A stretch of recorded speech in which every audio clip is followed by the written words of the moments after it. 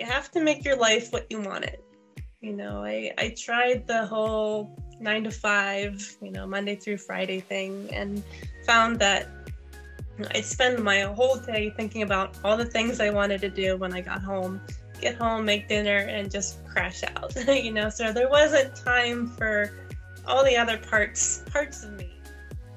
Welcome to Peak Pyrography, where we discuss artistry and process with creators in the wood burning and pyrography community. I'm your host, Justine Fedde. I was introduced to wood burning in 2020, and I haven't put my burner down since. If you've been enjoying the podcast, make sure to subscribe, like, and comment on this episode, or give it a rating on whatever platform you're using. That's a great way for you to support the show and to help me continue making it. Today's guest is Betsy Bodamer of Betsy Studios. I was really excited to get Betsy on the podcast to talk about her Save the Bees art challenge. And when I say bee, that's bee as in the letter, not the cute little critters. And Save the Bees represents pollinators of all sorts, including bees, butterflies, bugs, birds, beetles, and so many more. Today we talked about the challenge in depth while we were recording, and right now the challenge is live, so go ahead and check out the hashtag and join in the fun. I was fascinated to hear Betsy's pollinator origin story, and no, it's not quite the same bug bite origin story as Spider-Man.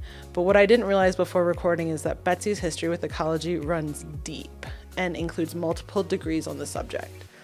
Betsy's commitment to our tiny friends is inspiring, and I've definitely learned lots from her during the Save the Bees challenges in the past.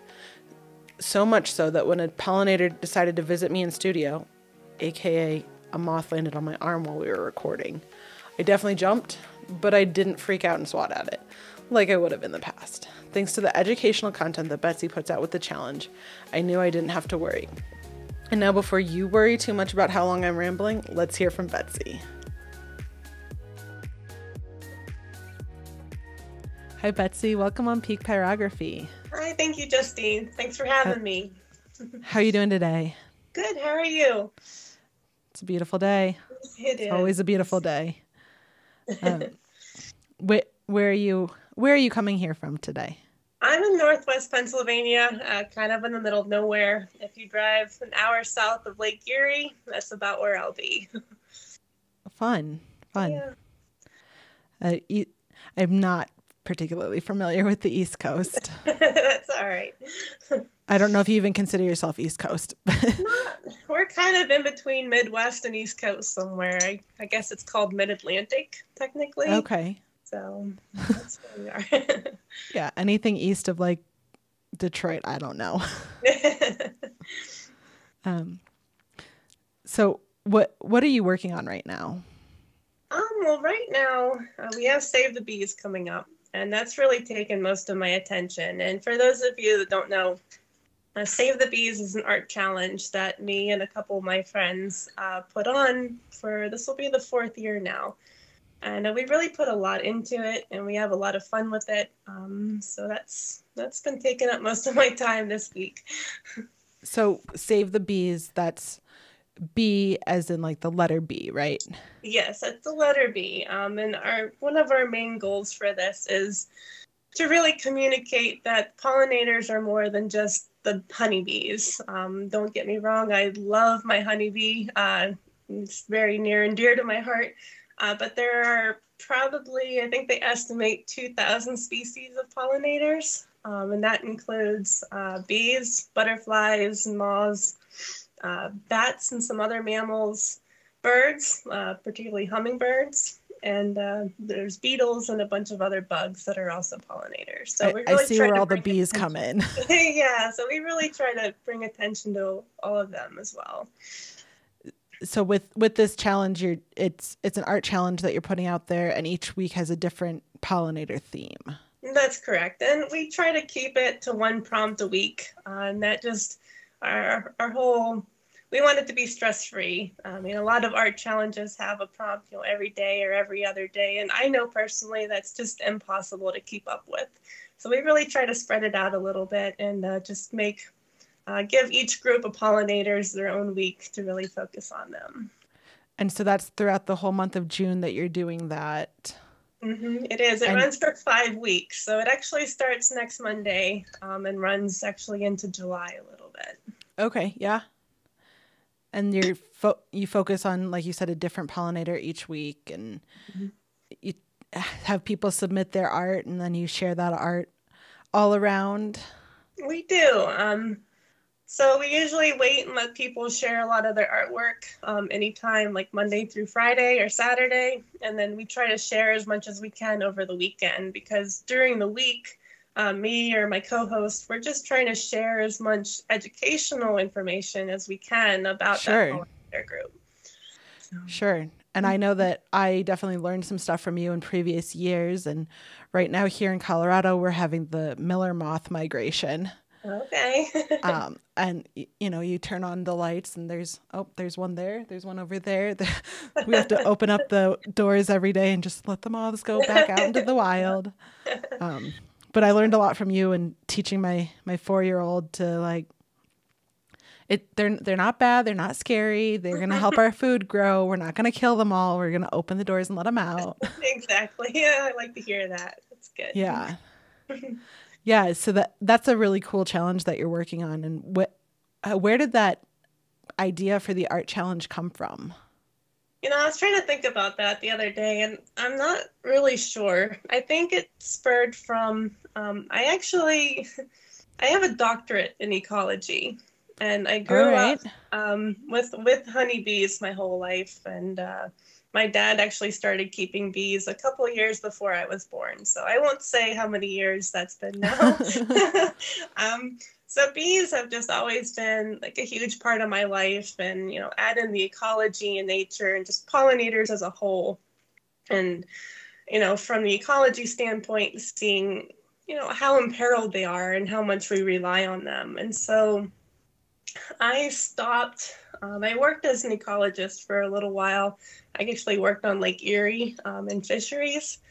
But after I had my daughter, I just kind of decided that, you know, spending weeks at a time on a research vessel wasn't really the mom life that I really envisioned for myself. So I quit doing that and stayed at home and started the art thing. And but I still kind of missed having that little bit of, you know, ecological connection, doing something, you know, reaching out into the world and trying to, you know, make a little bit of change and educate people on what's going on around them a little bit. So after you got off the research vessels, you're sitting at, are you still working in another job or? Nope, I'm just a stay-at-home mom, and that's when I started up my art business, because it was kind of we don't say just a stay-at-home mom, because that is a yeah, I know. That is a hard really full-time job. That. Yeah.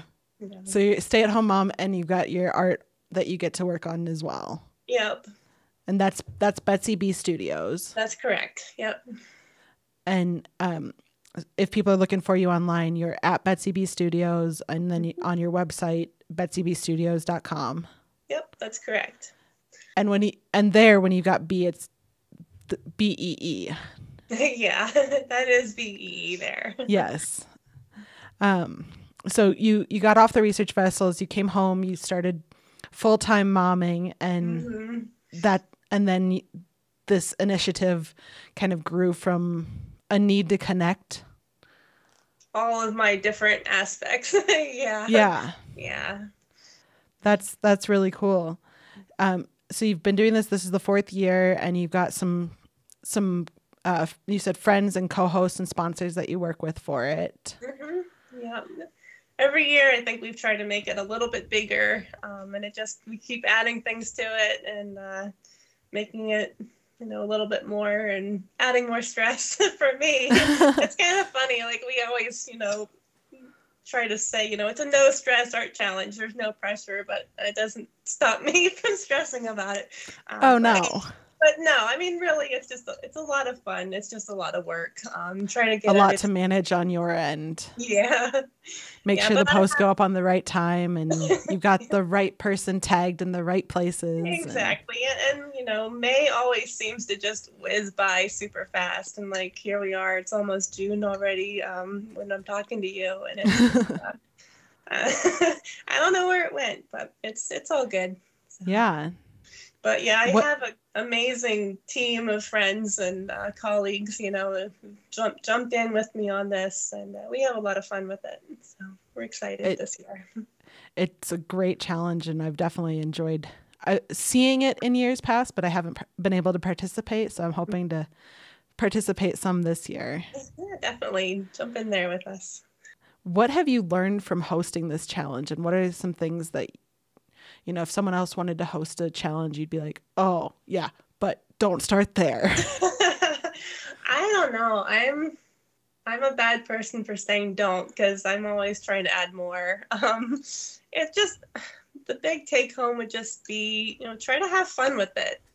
Try not to take everything too seriously. And people really do enjoy, learning new things. I was a little worried setting out on this that, lecturing everybody on pollinators and everything, people would be like, yeah, I don't need to hear that. But it's been really well received, and I get a lot of really good feedback from it.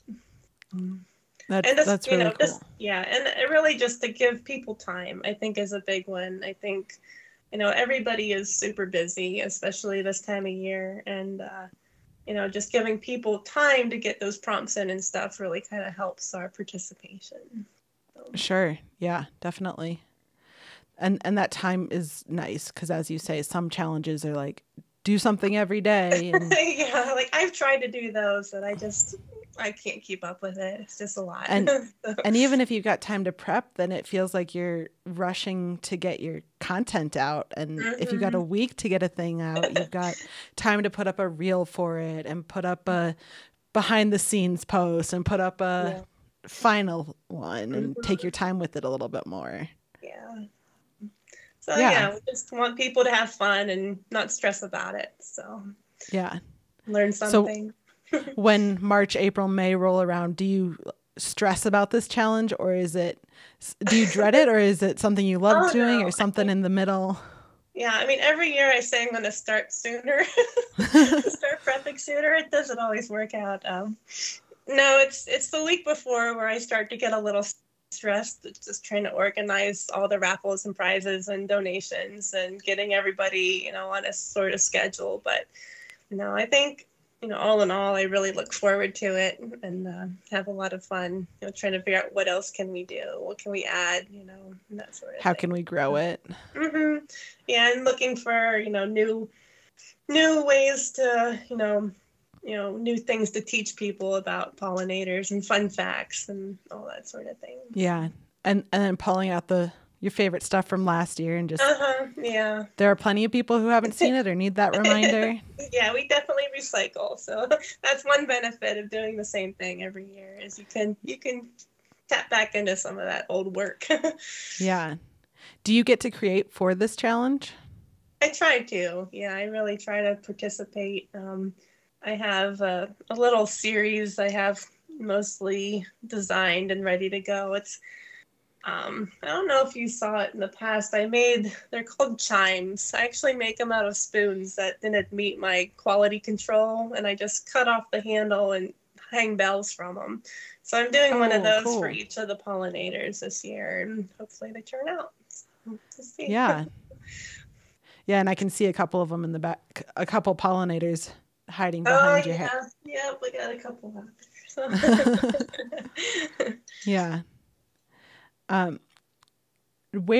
So obviously the bees in Betsy Bee Studios came from the honeybees in your whole life.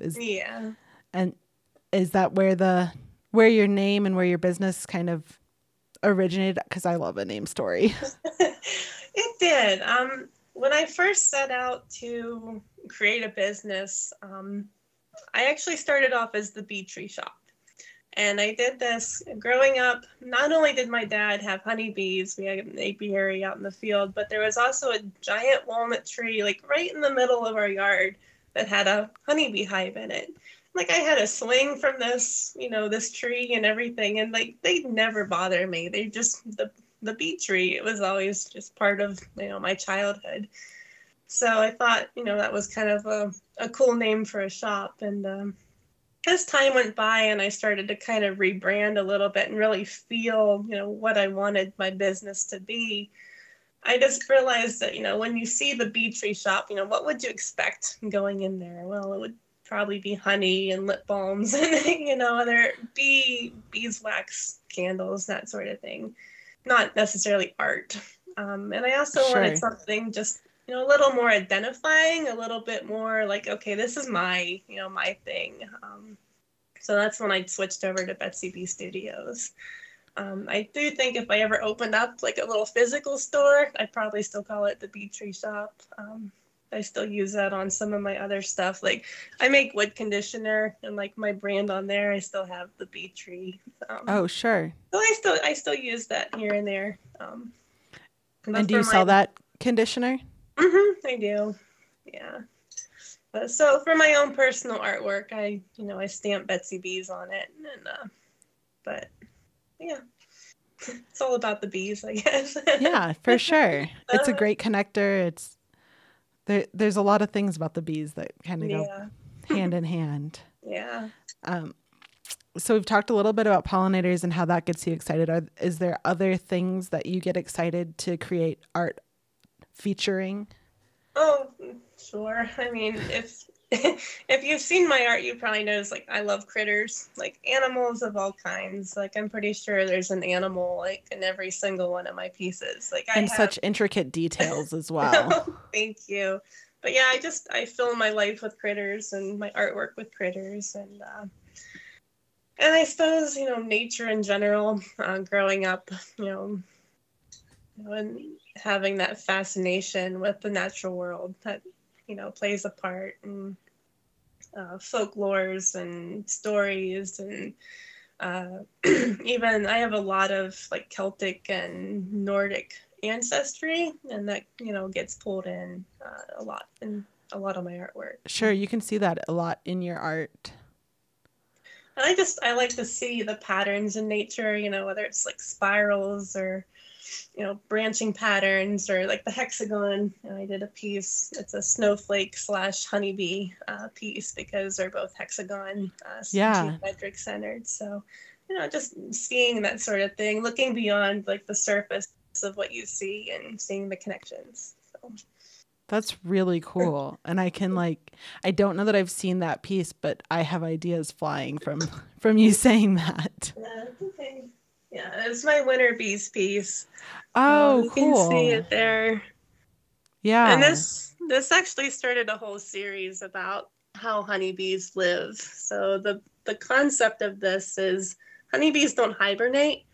They cluster together in a big ball in the center of the hive, and they just kind of vibrate and keep each other warm through that method with with the winterness around it. So that's kind of where that came from. That is a really cool piece with that radial symmetry in there, and yeah. I bet that was meditative to burn. Oh, absolutely. Pieces like that are a lot of fun, especially to see them come together at the end. So. And you as the artist can see like the uniqueness in each different piece of the radial symmetry, and the rest of us see the same thing over and over, but you're like, oh, but this one's wing is a little bit more. This one's wing I goofed up right there. Yeah. I just, got distracted. Yeah. Those are really cool pieces. Thank you. Do you in general create what you want to create and then sell that work, or is it more custom orders and people specifically requesting things? I mostly do what I want to create. And I do take customs once in a while, but they're a lot more stressful. I worry about those a lot more, and and I have so many of my own ideas that it's nice to just be able to just kind of do my own thing, and if people want to buy it, then go from there. So, but yeah, so you do what you want, and then here and there, but yeah, offer it. Yeah, yeah, that's a nice way to do it. It is. Yeah, I tried doing a lot of customs for a while, and it was just, I don't know. I mean, I enjoy a lot of my customs once I get into them, but I also, it's harder to really get in the flow of them sometimes because they're a little bit more forced than just sort of just kind of going with what's coming out of my brain. Sure.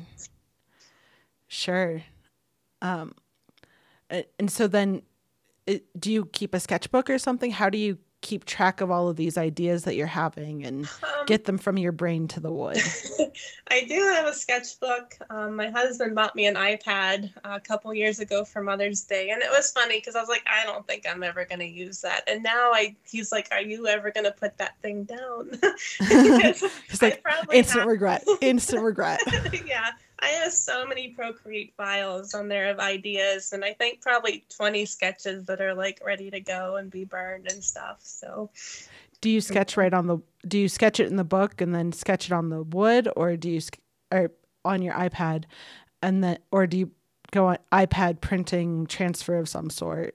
I do the iPad, and then actually I have one right here. I print it out and use graphite paper to transfer it. So this is an example of a custom request. And so this was kind of a customer of mine was just kind of gave me an idea of what she wanted, like a subject matter, and let me go with it. So yeah. So I printed it out and I just transfer it with graphite because I am a super messy sketcher. Like before the iPad, I went through so many erasers because I throw stuff down and it's always changing, and I like to call it a design marinating. I just kind of like to let them sit for a while and see how they change and evolve. So just pick it back up and see if you need to adjust something before it goes into the permanent state. Yeah.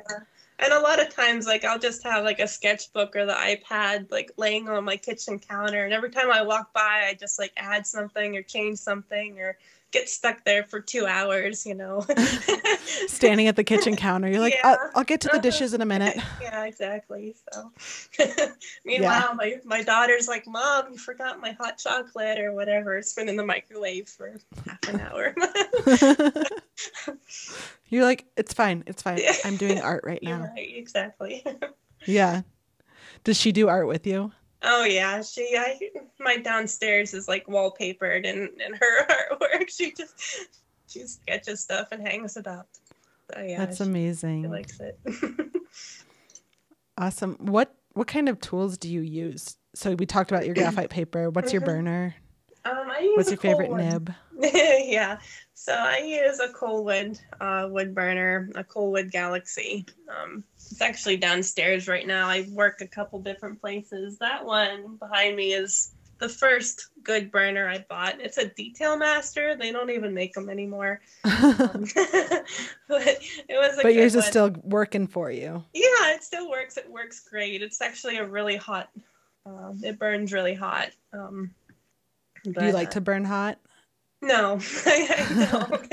I actually burn really low at low temperatures. But that's how you get all your shading. Yeah, I primarily use Coalwood. Let's see here. I have a lot of I love that. That's so many. I know, I have so many. I'm gonna sit here and be jealous and drool over that collection. But I do like probably 90% of my work with this one. It's just like the Can you hold that up a little bit more? Let me see where my camera. There we go. Yeah. It's the all right. So just that little one. I like I think it's called the round shader. I do a lot with that one too. And those are really my primary tips. Everything else I just kind of use once in a while. The rounded heel tip gets used a lot for your sharper lines, I guess. Yeah. And the nice thing about Coalwood burners is Optima pens. They're interchangeable. You don't need an adapter or anything. I do really like that. Is really nice. Yeah, I recently tried them and I do really like them. Plus, it's my favorite color, so that helps. That teal color. Yeah. But, yeah. It's not everything, but it certainly helps if it looks good. Exactly. Yeah. Yeah. There are definitely things you're like, I can't. It doesn't look good enough. I can't do it. Mm-hmm, yeah, like if that was, but it's perfectly functional. Mm-hmm. Yeah. Yeah. What kind of wood do you like to burn on? If I had my Or choice, surfaces? yeah, I mean, I will burn on anything I find really. My favorite wood is probably maple. I I really like maple and birch. Basswood's okay, but it's honestly a little bit too soft for me to get all those really fine details. They tend to get a little bit mushy for me. Um, I do a lot of cutting boards and spoons, and then I have other little ornament pieces. I burn on a lot of birch plywood. These actually came from woodcrafter.com. They have a lot of really nice little cutouts, and they'll even do custom things for you, which is really so you nice. can get exactly what you need or want. Yeah, my cutting boards, they are maple. They're locally made. A buddy of mine from high school actually started a very successful cutting board business, Jones Cutting Boards, on Instagram, and he's very super nice in that he'll he'll make any request that I make of him pretty much, and he's super nice about it. So makes them out of maple, which is a really nice but hard light wood. So yeah.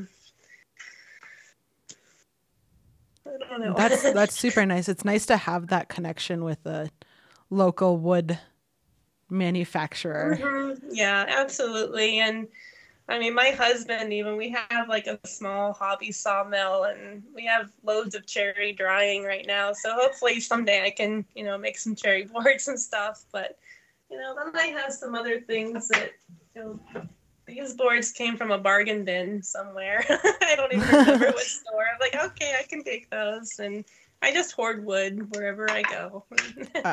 I think that's so common. You're like, oh, I'll take that and I'll find something eventually to burn on. Exactly. Yeah. Yeah. That's cool. And so then when you're burning, what kind of safety equipment do you use? I have an RZ mask. I use particularly if I'm using something that has been finished before. Or that you're not sure about because you grabbed it from an op shop. Yeah. The bargain bin wood, I definitely use a mask with that. But like I said, I don't make a whole lot of smoke when I burn because I burn at a very low temperature. So, but yeah, that's about it as far as safety gear. Yeah. And when you're making stuff, what's happening in the background? Usually everything. Like I said, I have a 6-year-old. She was usually. Are you able to do some burning while she's around? Oh yeah, she's usually around. That's one of the reasons I kind of set up shop at our dining room table. I actually kind of scooched it against the wall and turned it into a workstation because she gets bored upstairs after a while. Like, Mommy, come downstairs. All right. So I do a lot of work down there. We also have 3 dogs that need to go out about every 5 minutes, I think. They'll take turns. So they're like, I need 50, every 15 they can never all minutes. go out at the same time. They have to stagger it out. So, I have a house full of animals and like 6-year-old. But if I actually do get a quiet moment, I do like to listen to audiobooks while I burn. So that's kind of my thing. So. Yeah. If I watch TV, I just get too distracted and just stare at the TV instead of burning. But audiobooks... And then you end up burning your fingers. Yeah. Or a hole through the wood. But yeah, audiobooks really let me just kind of like zone, like get in the zone and kind of peace out for a little while. So those are so nice. And you can... And then you go back and you're like, oh yeah, that's what was happening in the book when I burned this piece. Yeah. It's all stuck together. Uh-huh. Yeah. Yeah. And then we've talked a little bit about what your online presence is. You've got your website and your Instagram. And are there other sites that you spend time on or put effort into? I have a Facebook account. It's still under the Bee Tree Shop because changing your name on there is really difficult. But I don't spend a lot. Any post on Facebook is literally copy and pasted from Instagram. So. That's okay. It's different audiences. Yeah. But yeah, that's about it. So. And then I've really enjoyed seeing some of the way that you present your art. What do you do for your photography, lighting, other things to create your social images? It's really, I mean, I have a lot of fun with my flat lays and stuff, running around and scrounging with little bits of nature and whatnot I have laying around the house to use. But honestly, like, I just use my kitchen island, like at the late morning. Like, it's like I found it has the best lighting. Sometimes I get a really rainy, cloudy day and I just can't take a picture that day, but it really, it has the lighting that I want for my, online aesthetic, I guess. And I've tried, posting things at night or reels with artificial light, and I just didn't like them. And honestly, they didn't get the views and the likes either. So I just hold out and wait for the right kind of day to get pictures and just do it right there in my kitchen, usually with my cat trying to knock everything off. And my helpful cat. Thank you. So yeah, just my kitchen island on a nice day. And is it your phone or do you have some other camera? I use my iPhone. Yeah, there you go. I tried getting fancy, and honestly, it just wasn't worth all the extra time and transferring and all that other stuff. So there's a lot of steps to that. There really are, and I just don't have the time for it. So. And it's nice to just snap the photo on your phone and yeah. Especially if you've got it set exactly the way you want, and you just need to do a little like filter adjustment or something when you get it to Instagram. Yeah, I do some real easy, like right in the program edits and add a watermark and throw it in there and it's call it good. Yeah. Get on to the next thing. Yeah, that's really cool. Well, let's take a break here real quick and we'll be back in a minute. Sounds good.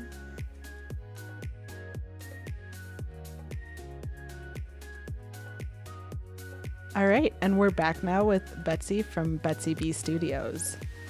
So Betsy, with kids and Betsy B Studios and, more than just being a stay-at-home mom, what are you able to do to take care of yourself?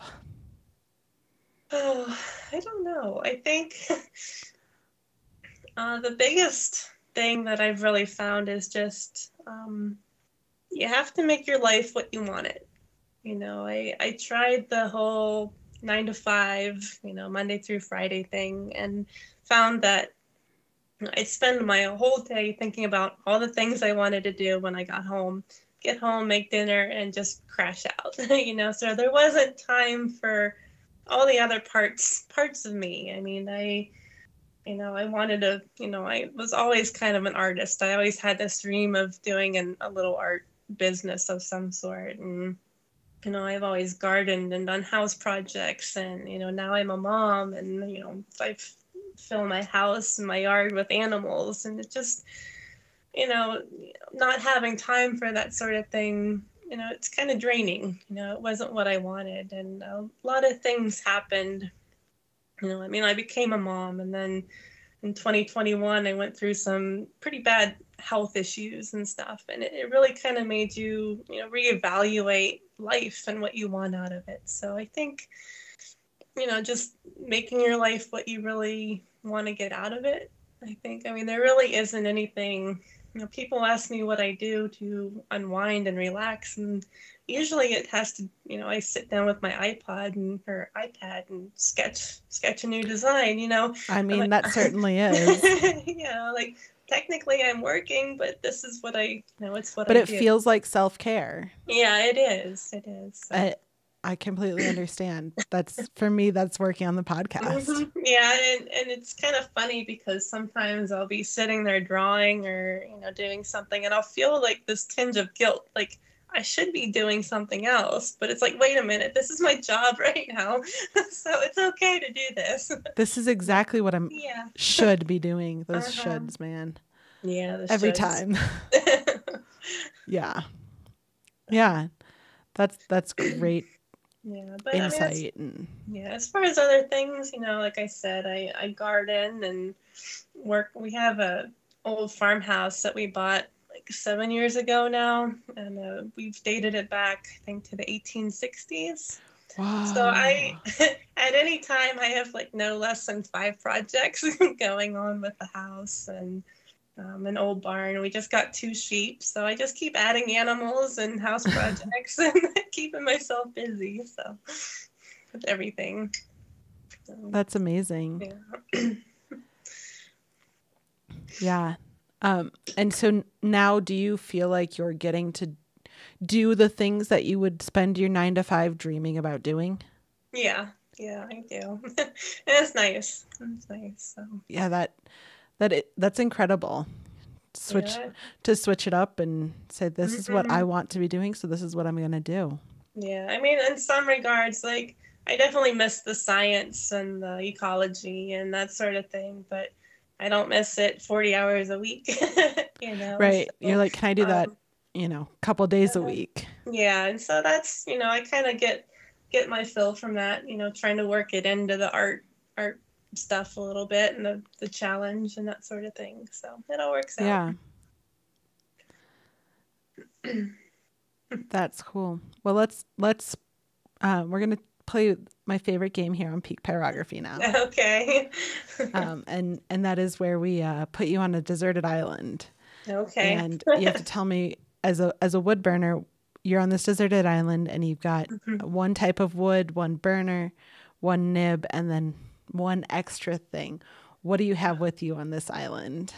All right. I have maple. I have coalwood, my coalwood galaxy, my trusty little C-tip pen over there, and probably a white Prismacolor pencil. I have a tiny one around here. I think my cat might have ran off with it again. She likes to do that. I don't know where it went, but yeah, it's really about like that long at this point. So. And is that to lighten up the dark spots, or I use that? Why a white one specifically? I just like to add some highlights here and there. I think it really kind of makes designs pop a little bit more. I've started using it a lot on a lot of different things. I don't add a lot of color, but when I do, it's usually just kind of a little bit here and there. So yeah, I like my trusty little white pencil. My cat does too, so I'll have to find that later. You guys play hide and seek with it? Yeah, pretty much. The cat's like, Betsy keeps putting it back on the table. Yeah. Thankfully, I have like a whole drawer full of them when they do finally disappear. But yeah. And the cat's like, "Oh, good. Now I got a whole pile of these." Yeah, she's a thief. But sorry. Well, and I like to take a moment here and talk about our community, because the pyrography community is so incredible. And what are and I mean just the community, and communities in general can be so supportive. What are 3 accounts that we should all be following? And these don't have to all be pyros. They can be businesses or other things. That's a hard choice. It's hard to narrow stuff down like that. But I think as far as on the pollinator side of things, Pollinator Partnership, they put out a lot of really good information, and I love, seeing the things that they post. A moth just showed up. Yep, there's a miller moth just flying around. Landed on my arm. Don't mind me. I'm going to throw more than 3 at you, but my co-host for the challenge, Jen Diorenzo, Kate Broderick, Megan from Honeybee Designs, and Megan from Unstrung Studios. They're my team. They've been a lot of help, and they do great artwork. And they're just really good people. If you don't follow them or know them, then you should. Yeah, for sure. Yeah. So. Yes, they are great people, great artists, and I've had or will have a couple of them scheduled already. Okay. On other episodes of the podcast. Awesome. So make sure you guys tune in for those too. And then what's a tip or trick that you find to be super useful, super helpful, that you use all the time? Like art life or art, or just Betsy's tips and tricks. Betsy's tips and tricks. I would say just stay true to yourself and, what you want to produce as far as artwork goes. I know, especially now, like with the algorithm and social media and everything, there's just a lot of pressure to, maybe not necessarily do what is you. And I think just being you is going to get you the most organic following and get you the most, loyal customers and friends and all that other stuff. So that's really what I've learned the most over the last couple of years is you just got to be you. So what a great, advice there. 'Cause it's not about the algorithm. The algorithm can go do whatever it needs to do, but it'll do what it wants to anyway. So but the people who want to or will follow you for you and not because the algorithm says follow this person. Yeah, they'll follow you for you, and if you stay true to that and stop trying to pretend to put out what you think people want to see from you as opposed to just who you are, I think it works a little bit better. So yeah, it's a little bit easier at least anyway. So. Yeah. But that's great. Even me, like I have to remind myself of that because there's so much pressure, from social media, and I saw get a post up every day, get this kind of post up, post a reel, post a whatever. Yeah, and I saw a video the other day where it said that all of this social media and the algorithm and stuff, they've turned everything you do, especially as an artist, into a performance instead of a practice. So you're always, you're always performing. You're always like, okay, how do I make this into a reel? And for me, that's super distracting. It's super, it kind of has a very negative effect on my creative flow to stop what I'm doing, videotape myself, get everything set up. And I've just, you know what, I'm going to video when I feel like videoing, and that'll be enough. So, yeah. Well, good for you. Good for you. It's still a struggle, but I try. That's what I tell myself anyway. So. Yeah. Yeah. So coming up, you've got the Save the Bees challenge. So hopefully, and that will be going on when this episode comes out.